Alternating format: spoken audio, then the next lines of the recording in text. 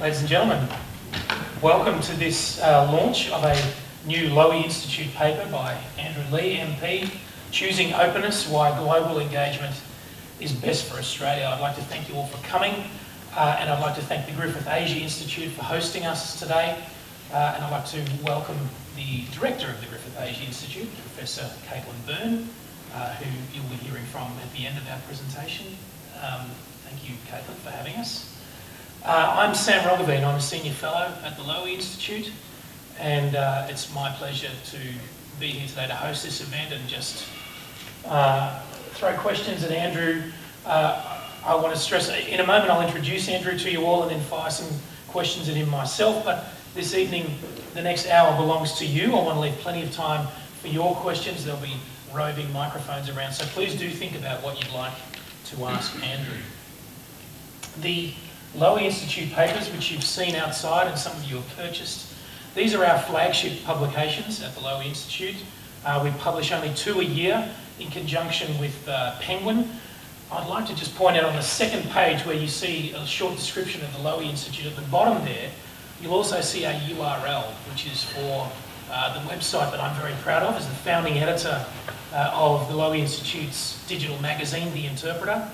And what we do with these Lowy Institute papers is, after they're published, we get a bunch of experts together to debate the themes of the paper, and hopefully we get Andrew involved in that as well.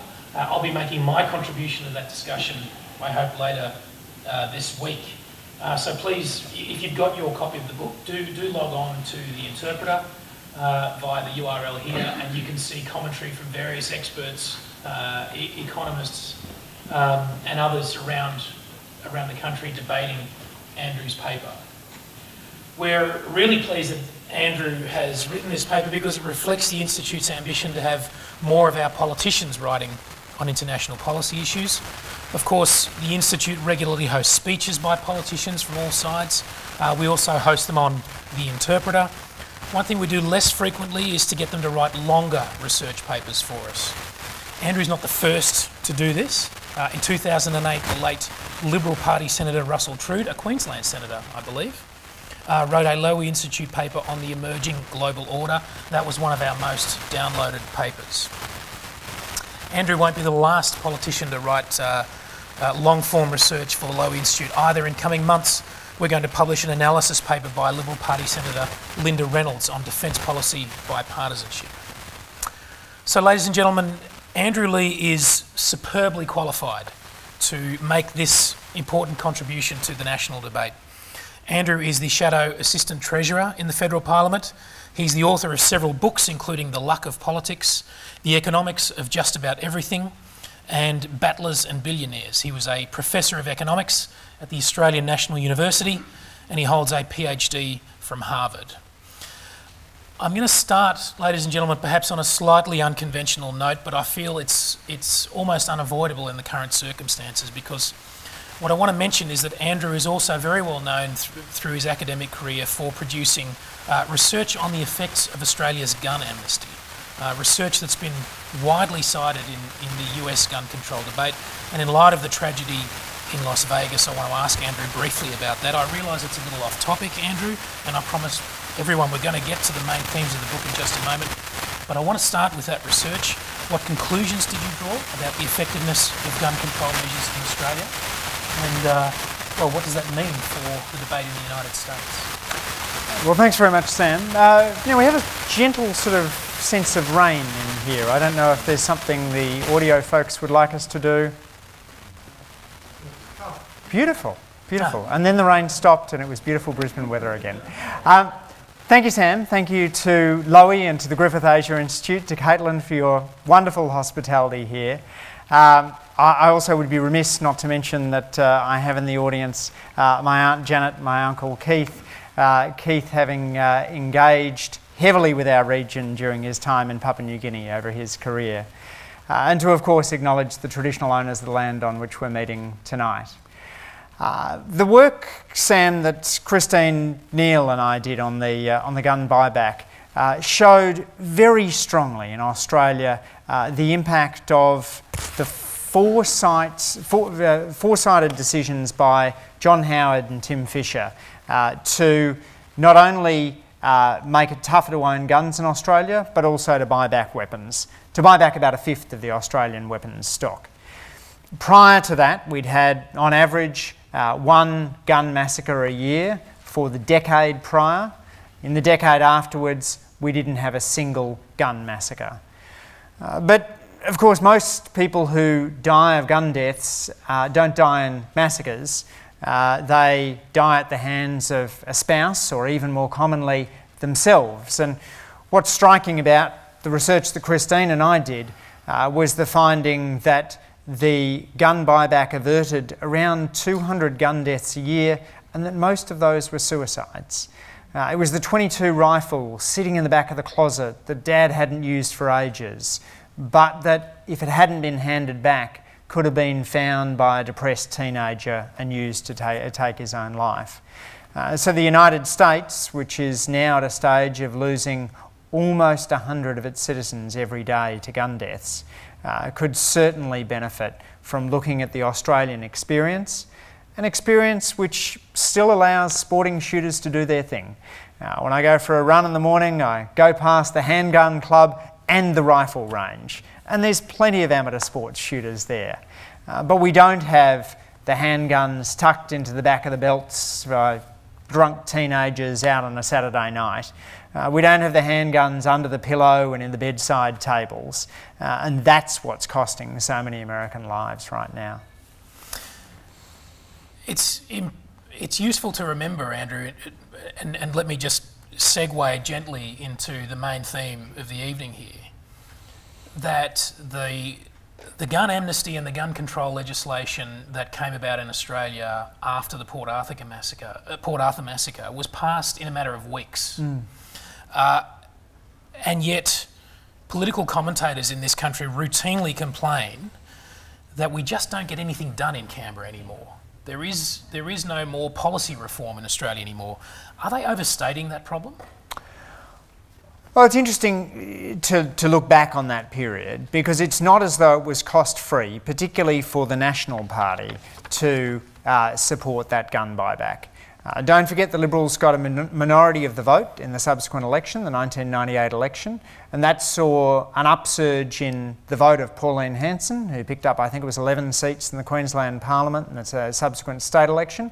When I've spoken to Tim Fisher about this, he attributes One Nation's rise in part to the Nationals' decision to support the gun buyback. But gee, what a far-sighted decision it was. And in some sense, it's akin, Sam, to the decisions that were made by previous governments on globalisation, to make decisions that were in the long-term interests of Australia, to do your best to explain them, to realise that sometimes you won't bring everyone along with you, whether you're talking about a gun buyback or trade liberalisation, but that ultimately, in that true Burkean sense, politicians aren't elected simply to be ciphers for the electorate. They're elected to use their best endeavours to try and make decisions that are in the long-term national interest. So your book, the middle chapters of your book, Choosing Openness, talk about three major features of Australian openness. One is free trade, the other is open investment, and the third is open, or at least a liberal immigration policy, a liberal and generous immigration policy. I think it's fair to say that on all three of those measures, Australia has been, for the last generation or so, one of the most open countries in the world. So why did you think it was important right now to make the case for openness? Well, you can feel the cold winds of change about us. You can see in the United States the rise of President Trump, certainly the most protectionist of the post-war presidents. The British Brexit decision is evidently a hunkering down against globalisation. I was just in Germany recently, where for the first time since the end of World War II, neo-Nazis have now entered the German parliament in Alternative for Deutschland. In Hungary, the far right is ascendant, and it also, in France, you've had Marine Le Pen, in Denmark, in Austria, a host of other places have seen a rise in far-right politics. One analysis by Barclays looks across a couple of dozen developed countries and looks at what's happened to mainstream parties and finds that mainstream parties have shed 12% of their vote in recent decades. And it looks too at people who are members of political parties and estimates that political party membership in advanced countries has halved. By the way, I should thank the Labor Party members who've taken the time to come out tonight. We've seen a range of traditional institutions decline in popular support. Big business, churches, trade unions, and alongside those, major political parties. And the thing that major political parties have done quite successfully in the post-war era is to campaign for policies of openness. But now we've got a downturn in trade as a share of GDP, a downturn in investment as a share of GDP, a downturn in permanent migration to OECD countries. And there is some prospect that perhaps we reached peak globalisation in 2007 and we're now starting to retreat from it. And that for Australia, which is, as you say, so traditionally benefited from globalisation, would be a dangerous thing. Almost every economist would agree, I think, with the basic idea of free trade. There would be a great many, I would say a comfortable majority, who would also side with you broadly on questions about foreign investment and on a liberal and generous immigration policy as well. And yet, you list a number of reasons in this book why those arguments, even though they're, I think, pretty strongly and in some cases even overwhelmingly held by economists and by the policy elite, they really haven't struck a chord with the Australian public and even beyond Australia. There is still widespread scepticism about that openness agenda. Can you talk about why that is? You're totally right to say that most economists would support free trade. Indeed, you can almost think of it as a badge of entry into the profession. But I'm not sure most lawyers would. And last time I checked, the test scores for getting into law were higher than the test scores for getting into economics. So it's not as though the case for free trade is intuitively obvious. The late great economist Paul Samuelson said comparative advantage is the best example in the social sciences of a thing that's both true and not trivial.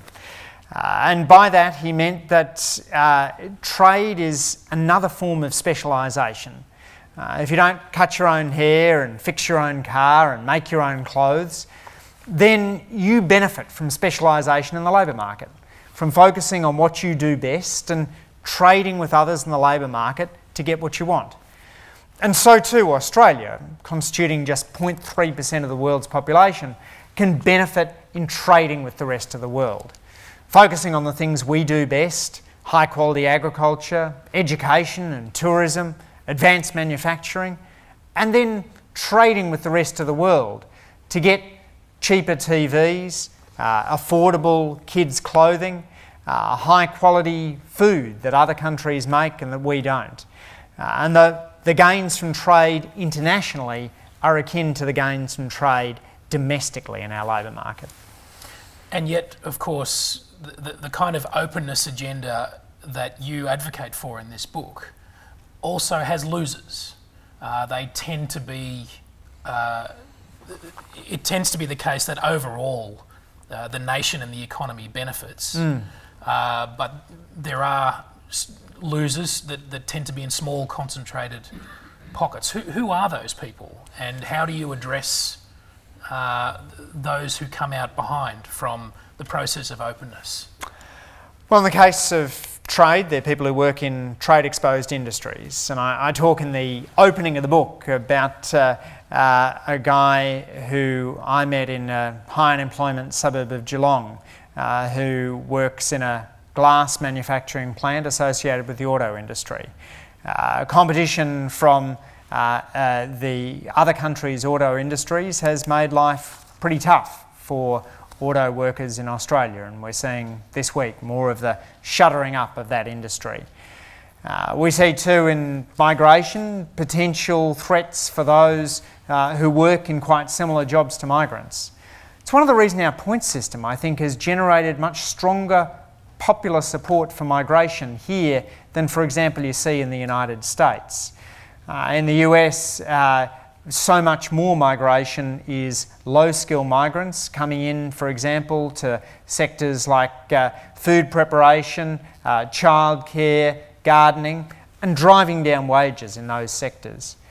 In Australia, Sam, as you know, we've taken a lot of migrant doctors. In fact, more than half the doctors in Australia now are migrant doctors.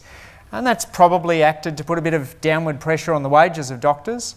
But for those who consume the services of doctors, that's meant that we're getting home visits now, something that was almost unthinkable a generation ago. So you have to manage those impacts. You need the strong social safety net, the redistributive institutions. Now, I'm a globaliser because I think it raises aggregate living standards. But because I'm in favour of openness, I'm also in favour of the social institutions to share the gains.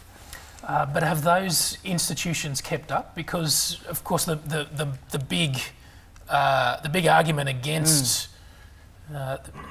the big argument about the failure of economic policy over the last, let's say, 10 years at least, but maybe more, is the increasing this huge disparity in wealth in advanced economies, in Australia, more so in the United States. Absolutely, and the trends in the United States are frankly terrifying. A kid born in 1940 had a 9 out of 10 chance of earning more than their parents over their lifetimes. A kid born in 1980 has only a 50-50 shot of earning more than their parents. One of the rules about mortality around the world is that it's always falling, and every time you measure the numbers you ask how much more has mortality fallen since last time we measured it. Except for low-educated white Americans, where we've actually seen an uptick in mortality in recent years, due largely to opioid overdoses, alcoholism and suicide. In the United States, a study by David Order looks at districts which are heavily exposed to trade with China and finds that they tended to vote for extremists, far-left Democrats, Tea Party Republicans, and not for moderates. That country has uniquely poor social institutions to deal with globalisation. But our social safety net has always been very well targeted, and while I think we could do more with our education system, both at the secondary and tertiary levels, we have managed more effectively than most countries to redistribute the gains of globalisation. But inequality and globalisation are intertwined, and people who don't take inequality seriously shouldn't be surprised when there's a populist backlash against globalisation. You've hinted there at some of the themes of the final chapter of the book, which is all about the kind of policy solutions you're proposing. And I want to get back to that in a moment. But first I want to ask you about the importance that you place in this book on having articulate political leaders that can make the case for the kind of openness agenda you're advocating. Who are the examples you look to around the world with that agenda in mind? Well, I think the modern day Paul Keatings are folks like Emmanuel Macron, Justin Trudeau, Angela Merkel, who have between them managed to make centrist globalisation pretty sexy and shown that it's not just the right-wing populists that can galvanise people to a cause. Justin Trudeau's engagement with migration, for example, has been deftly done, given that he's managing his relationship with what Canadians call their big brother, but at the same time is standing up for an open Canada which is defined by values and not by stereotypes and ethnicities. Macron has been a strong voice for the European Union at a time where Brexit has led some to question the strength of that alliance. So we don't need to be scared of the populists. We don't need to be scared of explaining globalisation, recognising that this stuff is not necessarily intuitive. Look, for 99% of human history, we lived in groups of about 150, only a little more than the number of people in this room. And Robin Dunbar, the anthropologist, said that there's a reason all of these tribal societies converged on 150, and that's because it's about the number of interpersonal relationships we can hold in our head. Sure, you can remember more than 150 names, but if I need to keep in mind how Janet knows Keith, knows Jean, knows Caitlin, then 150 is about the limit of my brain. So these tribal societies converge on 150, and that's where we are for 99% of human history. We all look alike in those tribal societies, we all know one another's name, we all intermarry, and if we see someone who's different, then we should probably run away or fight them. That's how our ancestors managed to survive and pass their genes down to us. Great strategy for tribal societies, pretty terrible society for living in a diverse city like Brisbane. So the populists are appealing to our primitive sense of tribal identity with groups of 150. And the globalisers need to take us beyond that with an appeal to universal values, with a recognition that much of what can be great and beautiful in this world comes from engaging with people who are substantively different from ourselves. You began that answer by talking about a modern day Paul Keating was the phrase you used. That there's a certain mythology that's built up in Australian politics, I would say on both sides of Australian politics, about that era, that it was an era, a sort of heroic era of policy reform. Let me ask you, what are the big heroic reforms? Let's stick to three. What are the three heroic policy reforms that are on the agenda today, do you think, that need to be, that the Parliament needs to make in order to take Australia into the future as an open society and an open economy? So climate change, I think, has to be top of the list. We had this position a bit over a decade ago where both sides of Australian politics said climate change is happening, humans are causing it, and a market-based approach should be the cheapest way of dealing with it. That wasn't a right-wing or a left-wing position. After all, George Bush Sr. had been the one who first used emissions trading in order to deal with the problem of acid rain. But that got broken, and we need to get back to that simple consensus in Australian politics. Now, I thought it would happen when Malcolm Turnbull took the top job. It's been a bit slow. But my hope is we can get to a stage where the advanced country with the highest per capita emissions in the world starts to actually bring its emissions down. Now, right now we're on track to have 2020 emissions exceeding 2000 emissions, and in which we do it using market-based mechanisms, obviously. Secondly, engagement with Asia. The Asia story will either be a story of threats or opportunities. I'm happy to tell both, but I think we need to focus on the upsides of engaging with Asia. Where will the jobs of the future come from? Well, they'll come from plugging into the services supply chains of Asia. And there's so much to be excited by in Asia's rise. And I know the Griffith Asia Society is talking about all kinds of aspects of the texture of that. And Caitlin was speaking before about work that Griffith is doing on arts in ASEAN countries. That's got economic implications, but also social implications. And understanding better the culture of our region is one of the exciting things of the future. And I suppose the third thing would be making sure that people can buy homes. It's one of the chief topics of conversation that you hear in pretty much any big city in Australia right now. My kids won't be able to afford a house. It oughtn't be beyond our wit to fix up the tax system, to get the zoning right, so that we've actually got a system in place in which kids can buy a house. And that will contribute to social mobility, to intergenerational equality, and to a sense of Australians being able to buy into something that's always been regarded as part of the Aussie dream. This will be my last question before I throw it open to people.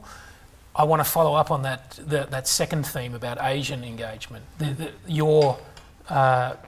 What you said there is by no means new, and policy experts and political leaders from across the spectrum have been saying that for a generation or more. And yet the economic relationship with Indonesia, for instance, our closest main neighbour, big neighbour, remains stubbornly undercooked. In fact, as I understand it, it's still about the same or perhaps even smaller than our economic relationship with New Zealand. What needs to change? So much of this is contained in Chris Bowen's speech last Friday, launching our Future Asia policy. He spoke there about the importance of boosting Asian languages in Australian schools. When I lived in Indonesia in the 1970s, there were more Aussie kids studying Bahasa in Australian schools than there are today. And even with the rise of China, we still have terrifyingly few students studying Mandarin. We need to get more Asia literacy in our boards, and we've announced we'll work with the Institute of Company Directors to try and make that happen better. And within the Parliament, we've got a number of people who are now strongly committed to personal engagement with Asia. Stephen Jones, Chris Bowen learning Bahasa, Matt Thistlethwaite learning Mandarin. And this week, last week we had Penny Wong and Bill Shorten travelling for high-level meetings in Korea and Japan. More of that interpersonal dialogue really matters. But it's also, we benefit greatly from institutions like Griffith Asia and Lowy in better understanding the issues as parliamentarians, particularly from an opposition standpoint, where we don't have the terrific wisdom of the Department of Foreign Affairs and Trade to fall back on. The quality of the public conversation and the quality of the briefings we can get access to, your Lowy Interpreter blog, Sam, all of this really matters for sharpening up the Asia literacy of our politicians. I can't resist one further follow-up. Sure. Because you talk about the importance of Asian languages, for instance. Again, not a new theme. It's been said by a lot of people for a long time, and yet it can't be said, or at least it can't be easily proved, that Australia has suffered for its appalling lack of Asia literacy. We're in our 26th year of economic growth. We're doing okay. We have perhaps reason to be a little complacent on that front. And I do get the sense that there is, perhaps particularly in the business community, a slight sense of complacency. And that's partly because things are so easy in Australia. For big business in particular, a lot of cosy duopolies, and we have 4 banks, we have 2 supermarkets, the list goes on. I know you've spoken about this. So is life just too comfortable here in Australia for business to bother projecting itself to investing in the region? Well, you're certainly right that our banks, for example, have been shrinking their offshore footprint rather than expanding it. And that there, I believe, are plenty of interesting opportunities in our region for our businesses to export. Exporting businesses do more research and development, they pay higher wages, they're more likely to be growth businesses. And the diversified export market is also a way of shielding yourself against global downturns. One of the things that's happened when we had the Asian financial crisis or the tech wreck or the global financial crisis is that we've benefited from having a web of trading networks. And indeed, if you were to see a fall off in Australian domestic demand, then one of the best things you can do as a firm is to have exports into other markets in order to keep your business going through tough times. So it's a bit like an insurance policy, I guess, Sam, and it may be that you can get away in good times just by relying on a cosseted monopoly in a single market of 25 million people, but how much better could your business be if it was engaging with a market of billions? Now we have 2 roving microphones. If you would mind, please just briefly identifying yourself. Give us a question rather than a statement or a speech. But we have A gentleman here in the centre. Excellent. Migrating microphones. Thank you. My name's Gene Tunney. I'm an economist. I have a business, Adept Economics. So Andrew and I were in the Treasury at the same time in 2008-09. I think you were there for 6 months or so. So, Andrew, I'd just like to ask, I mean, you mentioned there were 3 areas of reform. What about labour market reform? For a long time, that was considered the great unfinished piece of reform in Australia. Is that still relevant? What are your views? Well, Gene, thanks for reminding the audience that my time as an economic policy maker in Treasury coincides with the worst performance for the Australian economy over the last quarter century. Hopefully correlation is not causation, but if it is, then it's certainly a black mark against me. We've had the slowest wage growth on record, as you well know. So this talk of a wages breakout is I think, probably the least of concerns for Australian businesses. For mine, the challenges are about making sure that we get rising productivity, which, as you well know, is central to Australian living standards. That's partly about the quality of management. It's partly about the quality of our infrastructure, and when you talk to businesses that engage on the internet, they say that the more time they're spending buffering, the less time they're spending making money. The problems that we've got with congestion in Australia, I think, are a drag on productivity and hence a drag on long-run wage growth.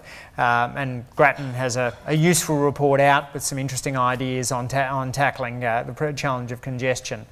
But for me, it's not about reducing penalty rates or reducing minimum wages. I see precious little evidence that that's going to spur growth. Instead, it's about making sure that our labour market institutions are fit for purpose for changing environment. And that might involve, for example, thinking about the way in which employment contracts are structured in the app age.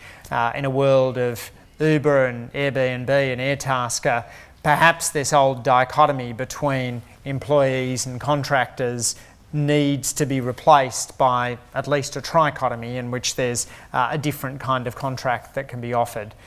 So that's the sort of labour market reform that I'd favour, probably quite different from the labour market agenda of, for example, Erica Betts.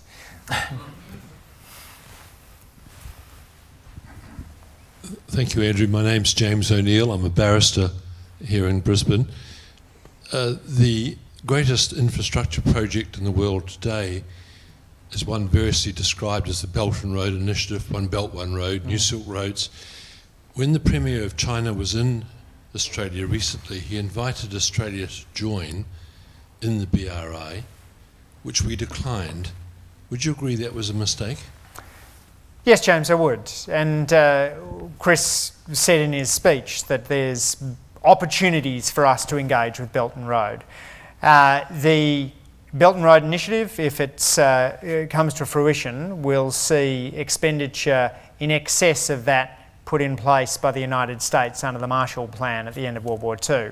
And Australia ought to welcome infrastructure investment of high quality in our region because it will raise the living standards of people we care about and raise the living standards of Australians through the flow-through impacts of trade.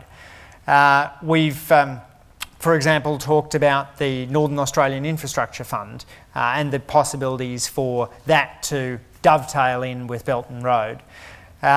If Azerbaijan was promising to put in place additional infrastructure investment of high quality, then Australia should welcome it and look to dovetail with it. And the same principle ought to apply to Chinese infrastructure investment. The infrastructure investment has the potential to raise living standards. We should criticise it if it's low quality, pork barrelling, looking after the elite. We should welcome it if it's encouraging businesses and raising living standards.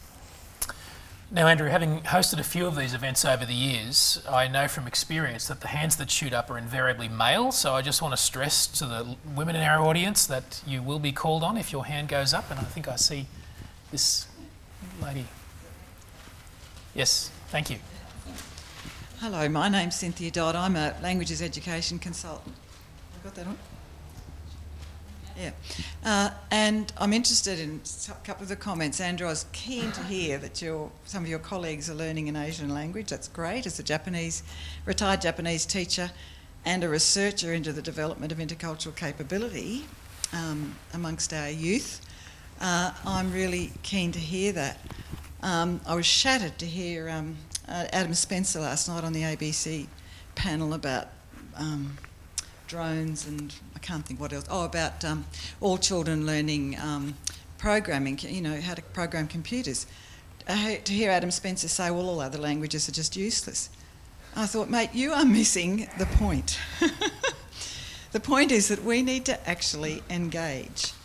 And one of the issues that you were saying was about our business leaders not engaging. Can I suggest that a lot of that is to do with they don't know what they don't know. A lot of them have come through an era where it was not compulsory for Australian students to do a language, to study a language through into the senior years. And a lot of them probably have come through some pretty bad language teaching, I'll admit that. But the point is that we are missing out, and there's much evidence to show this. There's an Asia business group based in Melbourne that can show you a lot of evidence about what we've missed out on because we've been arrogant, because we haven't spoken the language of Indonesia, of China, of Japan, of Korea, and we're missing out. So there is no room for complacency on that front. It's an urgent need that we build intercultural capability, not just know how to program computers. Well, Cynthia, thank you for the question, and also gives me a chance to acknowledge Kyoko Yanai, the Consul General of Japan, who's joined us here tonight. And your point goes to the fact that language isn't just another medium of communication, and that even if Google's work on the Babel fish works as speedily as they would like, there's still aspects of learning a language that open your mind to the other culture. I do a podcast called The Good Life on living a happy, healthy and ethical life, and I interviewed Robert Desai a couple of months ago. Robert collects languages like other people collect coins or stamps. He sort of airily talked about his first love of Russian, and then of course German and French and Hebrew, and now he's learning Indonesian. He's also invented his own language called K.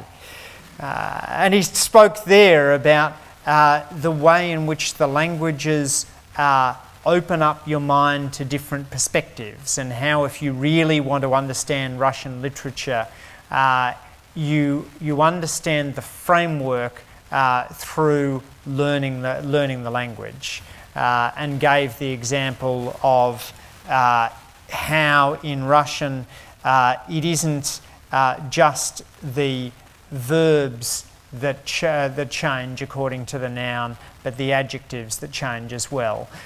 So green might be a different word if it's applied to a person than if it's applied to a tree.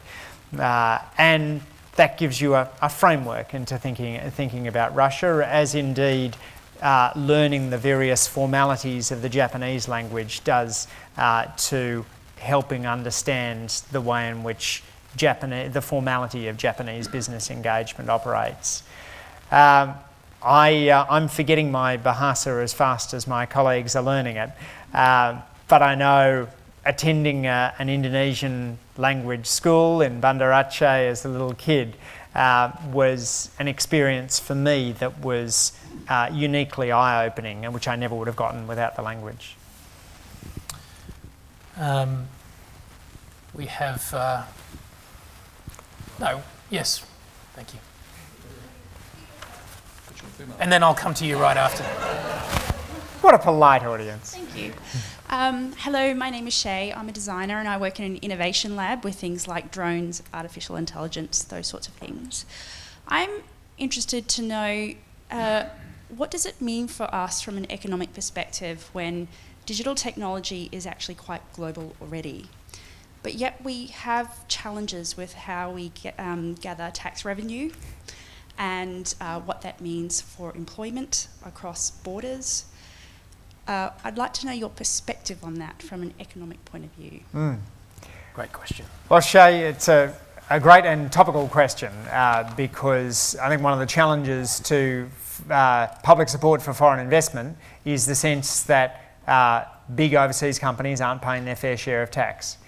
Tax Commissioner Chris Jordan made an interesting observation after some of the public hearings that had taken place recently, where he said that various of the firms had come forward and talked about the value of their marketing activities.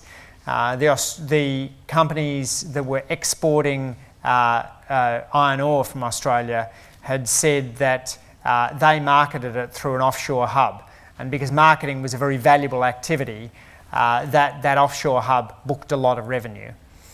And then the tech companies came in and they said, well, what they do in Australia is essentially just marketing. And marketing is a very low value activity. So naturally you wouldn't expect them to have very much revenue in Australia nor to be paying very much tax. And Chris Jordan said it's just hard to imagine that the marketing of iron ore is a more valuable activity than the marketing of Facebook and Google. So we need to get those settings right. The OECD is doing some work on it. There's various kind of long-term and short-term reforms. But the simple fact of it is that unless we sort out that tax fairness piece, we imperil the public support for foreign investment. And for Australia, that's incredibly dangerous, Shay, because we rely $1 in 9 of Australian investment is foreign investment.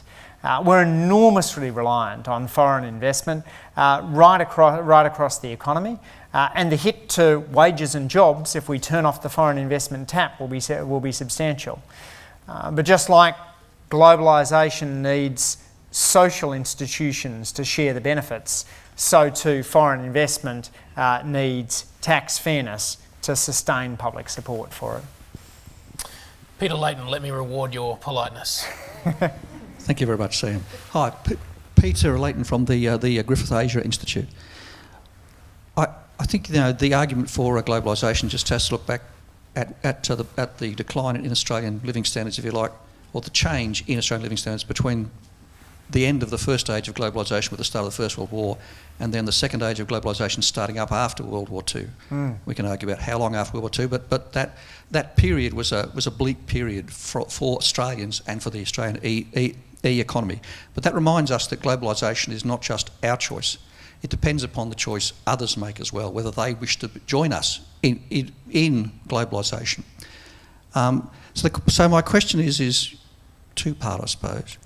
Should we be hedging against globalisation retreating? And you've implied that globalisation is in retreat already. Implied, not stated. And the second one is, if we should hedge against a possible retreat of globalisation, what should we be doing? It's a really interesting question, Peter. So the notion is, if the world is to become more protectionist and we can't shape that protectionism, what does Australia look like?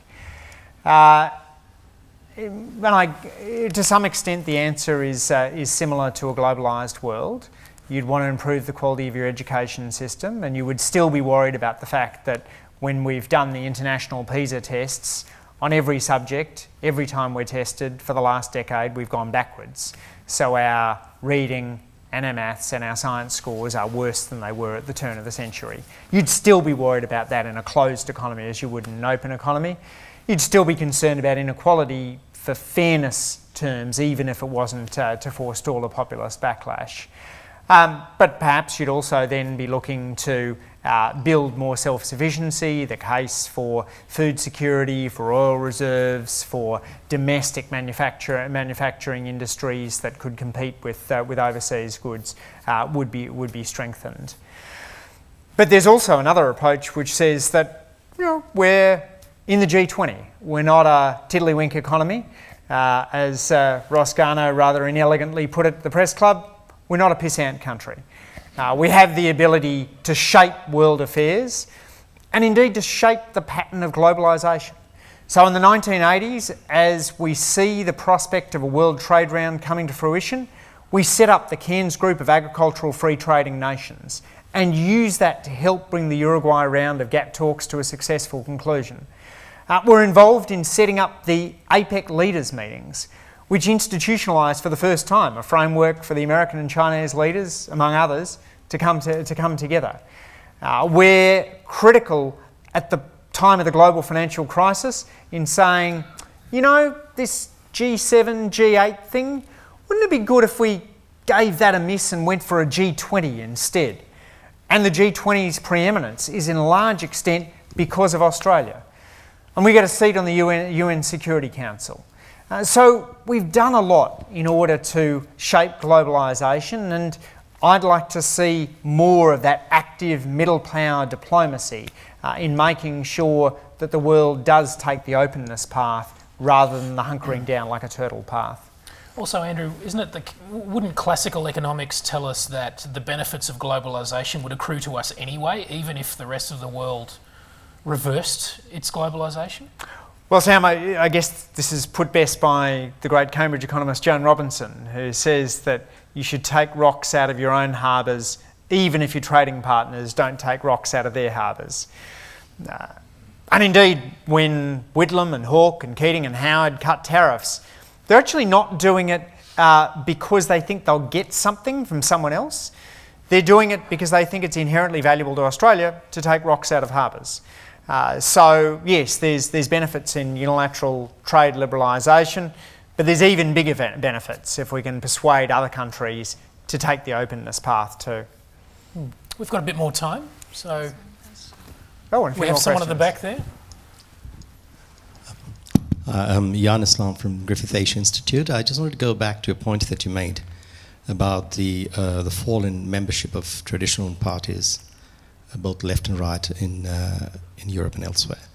I understand that the British Labour Party has bucked the trend under Jeremy Corbyn. I wonder whether you'd like to reflect on that. Thank you. So, Jan, as an Indonesia scholar, I've got to say that was not the question I was expecting you to ask, which is it's always terrific to buck people's expectations. British Labour is, I think, risking going down more of a closed economy path. Jeremy Corbyn's been a strong critic of the European Union, opposed Britain's entry into the EU, campaigned fairly tepidly against the Brexit vote, and is, in my view, hasn't been making strongly enough the case for Britain's engagement with the world. What I worry about is that the system in Britain which allows people to join the party for a very low cost but provides them significant say in how the party is run, ends you up with a leader who's potentially unable to appeal to the median voter.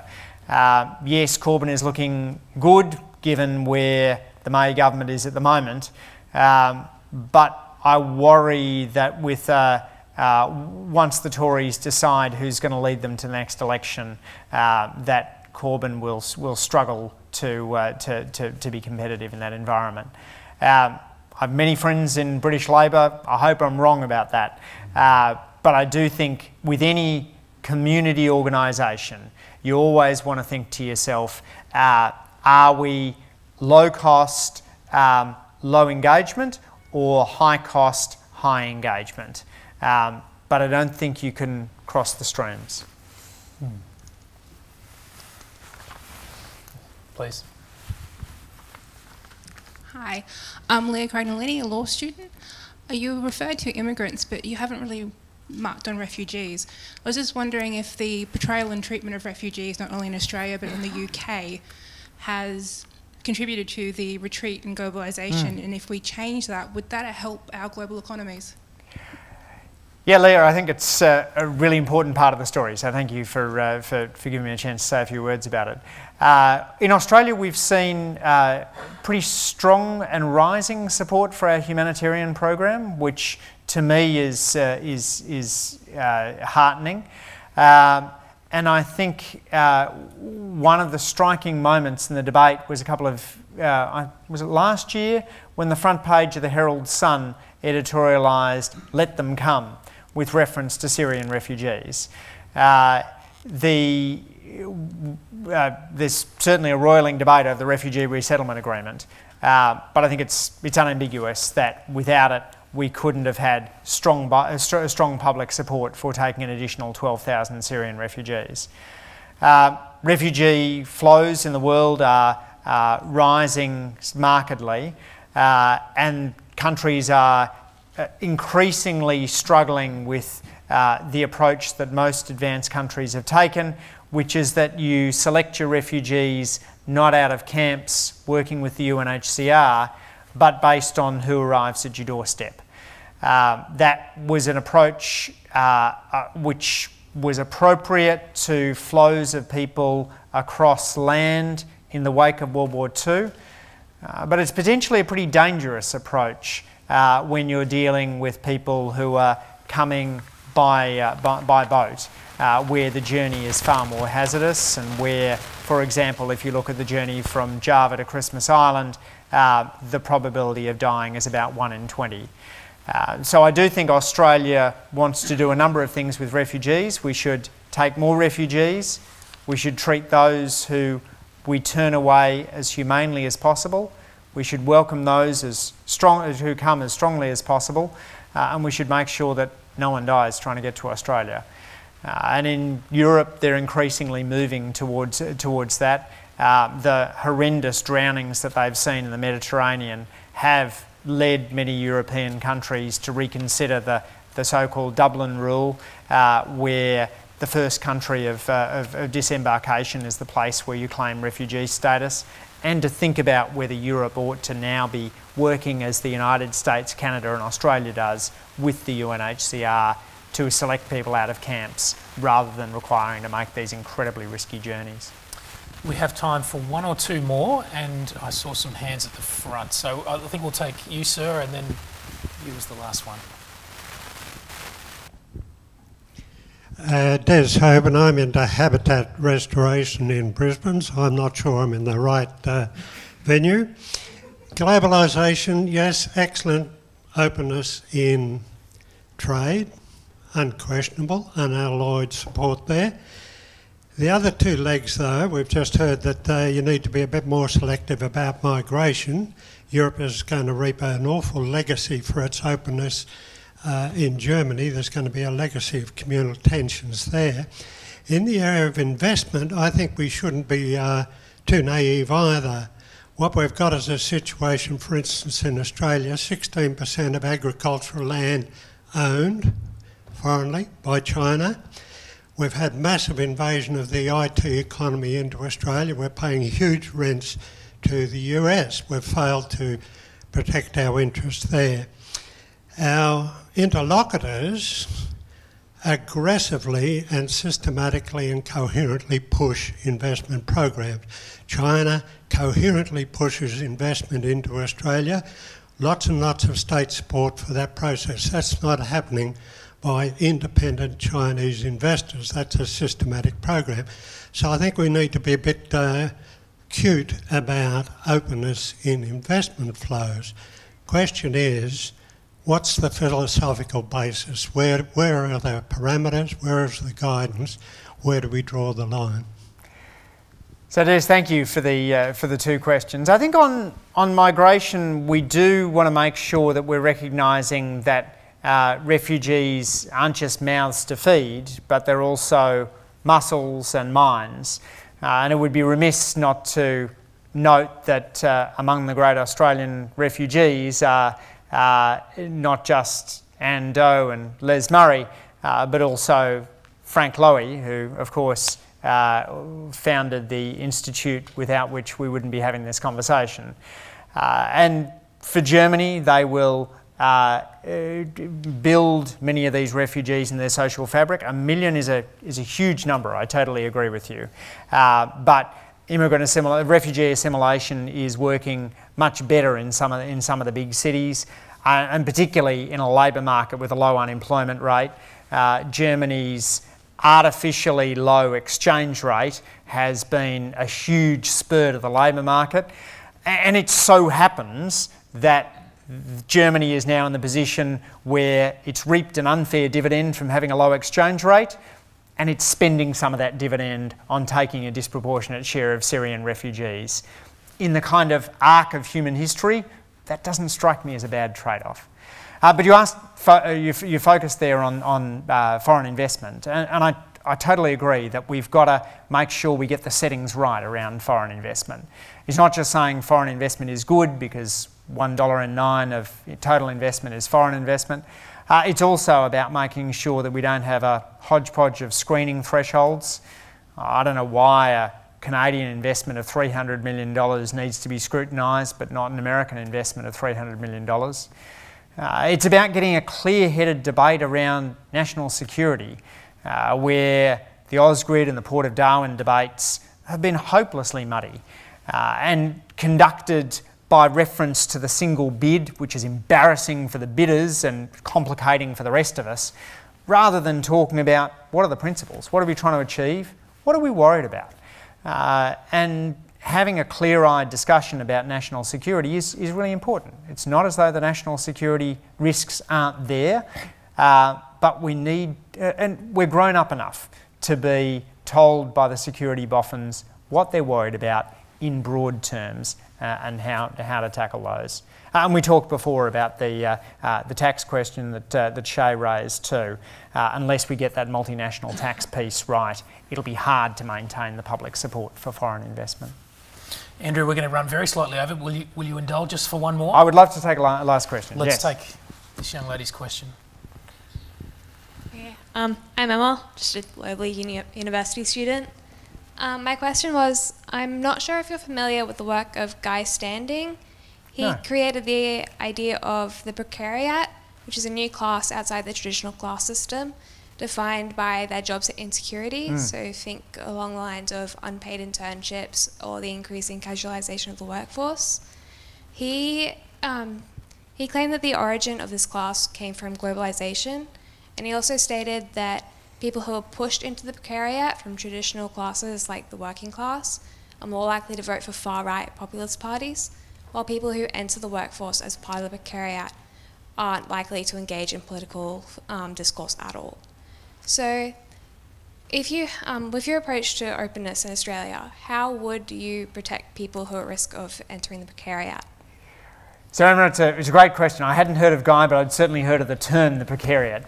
And while if you look at the numbers on job duration's actually rising in Australia. Casualisation hasn't shown a significant upswing in recent years. There's reason to be worried that that truck might be coming down the road. My Queensland colleague Jim Chalmers has a new book out called Changing Jobs with Mike Quigley, which I think really points to the fact that most of this is technology, not trade. You can see that if you just go back through the list of occupations that no longer exist and the ones that have been created. Over the last generation, we've killed occupations like public telephone money collectors and lighthouse keepers. We no longer have lamp men. We no longer have newspaper boys as a job title. And then we've created jobs like multimedia designers and bloggers and genetic engineers and a host of in-person work such as disability support officers. Technology is underpinning most of that change, and technology is also driving this risk of the precariat that you've spoken about. The so-called sharing economy needs to not just work for consumers, it needs to work for workers as well. And maybe that idea we spoke about before around having a third kind of employment contract or around maintaining employment protections needs to be important. Sharing economy apps are great, but they shouldn't compete by paying less tax. They shouldn't compete by taking away opportunities to people with disabilities, and they certainly shouldn't compete by failing to pay minimum wages. And the technology actually makes it easier to monitor. We can know much more readily what an Uber driver is earning per hour than we know what a taxi driver is earning per hour. So it oughtn't be beyond our wit to update the institutions to make sure that we have jobs that are stable and strong enough that you can rely on them to raise a family and pay a mortgage. Well, ladies and gentlemen, that brings our event to a close. I'm very sorry we didn't get to all the questions. If the salesperson is still out there, please do buy a copy of Choosing Openness if you haven't already. If you can't get it out there, visit the Lowy Institute website. You can buy a copy via our website, or just visit the website. There's lots of great reading on there.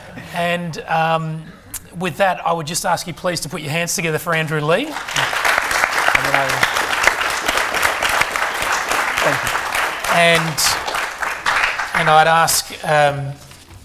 Me. I've jumped the Yes, gun I'm on you, Sam. Sorry. Professor Caitlin Byrne from the Griffith Age Institute. Thank you.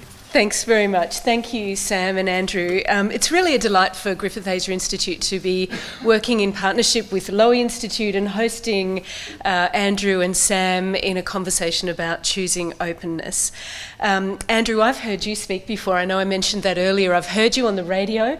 I've heard you speak in person at Parliament House, and I have to say, you are absolutely striking in your ability to cover such a breadth of issues in such depth, and to stay remarkably enthused and get us enthused about economics in particular. I know there are some economists in the audience, so I apologise for that. But this depth of knowledge that you have in engaging us in a conversation is quite remarkable. So thank you very much for that. 3 points really struck me tonight, and I just wanted to very, very quickly touch on those. The first is really a point of style over substance. The idea of a politician engaging in long-form writing. Somewhat unconventional, I would say, in this era of tweets and announceables. Really refreshing too. So thank you for engaging in that process, and I was delighted to hear that one of the other long-form pieces that the Lowy Institute has produced was written by one of my predecessor, Russell Trude, who was the director of the Griffith Asia Institute previously and is very fondly remembered by us. So very nice to have his name brought up tonight as well. Secondly, the role of politics, and I think it's so important to remind us that the role of politics and politicians is about making the big decisions for the benefit of our nation, not just now, but also for future generations. And I think sometimes we don't see the best side of politics.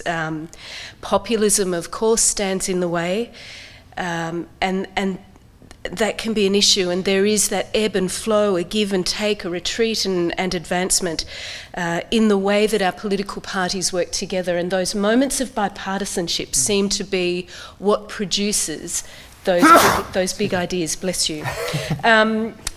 And so this is a framework that really is where good policy comes from, and we need to get that framework back in place. So that was my second theme. And the third was the significance of mobility. And this nation in particular has always prospered from the flow of goods and services, people, but also ideas. And most especially when that flow relates to the way we sit in our region and how we connect to our region. And it's very important that we resist the idea of complacency. I think someone raised that earlier, as well as the idea of arrogance, potentially that we can go it alone, that we engage personally, that we think about our literacy capabilities, our language capabilities. And not only do we accept and think about the investment that comes into our nation, but that we also invest in our region. And when it comes to this idea of the flow of ideas, I'd like to also thank Sam. Sam Roggeveen, as founding editor of The Interpreter, you've done a brilliant job of widening the conversation, really engaging people in debate and thinking about some of those big issues. It's a really worthwhile website, and I would encourage all of you, if you don't log on to it, do log on to it, because it is, in terms of getting to some of those big ideas, it's all about the conversation that we have. And so on that point, I'd like to thank you, the audience. We have a really remarkable spread of people, accountants and economics, people in design, language teachers, academics, students. It's really been fantastic to have that breadth of engagement, some really great questions. So what a good discussion it's been. I'd like to thank you all, and I would also like to acknowledge the Consul General for Japan. It's really wonderful to have you here again tonight. And lastly, a very big thank you to the team that makes all of this happen, both from Lowy and from Griffith University, the people who usher us in and make sure we're well fed and looked after, the people that look after the wonderful ambient rain sounds, but just the technical aspects, the video. Thanks very much for coming out tonight. A good night to you all, and I hope to see you at our next event. So thanks very much. Thank you. Thank you, Kate. Beautifully wrapped up.